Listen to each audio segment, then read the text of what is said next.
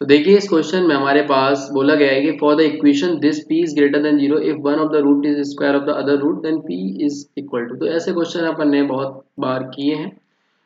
तो अपन इसको शुरू करते हैं। यहाँ अपने पास लिखा है कि एक इक्वेशन है 3x² plus px plus 3 is equal to 0 और एक रूट इसका दूसरे रूट का स्क्वायर है। तो हम बोल देते हैं एक रूट अगर अल्फा है तो दूसरा अल्फा स्क्वायर हो जाएगा। और p पॉजिटिव के लिए हमें p की वैल्यू बतानी है। तो क्लियर है, अगर अपन बात करें सम ऑफ रूट की तो अल्फा प्लस अल्फा स्क्वायर हो जाएगा माइनस का p/3 और प्रोडक्ट ऑफ रूट की बात करें alpha into alpha cube alpha into alpha square जो हो जाएगा वो अल्फा क्यूब इक्वल टू बनेगा 1। ठीक, तो हमारे पास इन दो इक्वेशन से हमें p की वैल्यू बतानी है।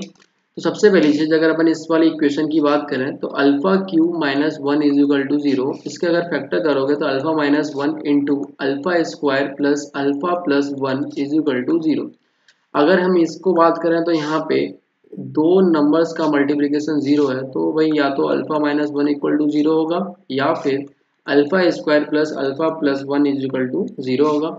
अगर अल्फा इक्वल टू 1 हुआ है ना, तो 1 इसका रूट होना चाहिए इसका मतलब, तो इसको सेटिस्फाई करेगा। तो 3 plus p plus 3 is equal to 0।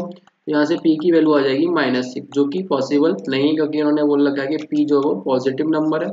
अच्छा, अगर इस वाले केस में बात करें तो अल्फा प्लस अल्फा स्क्वायर की वैल्यू डायरेक्ट अपन लिख सकते हैं कितना, -p/3 plus 1 is equal to 0। तो यहाँ से p की जो वैल्यू आएगी वो 3 आ जाएगी।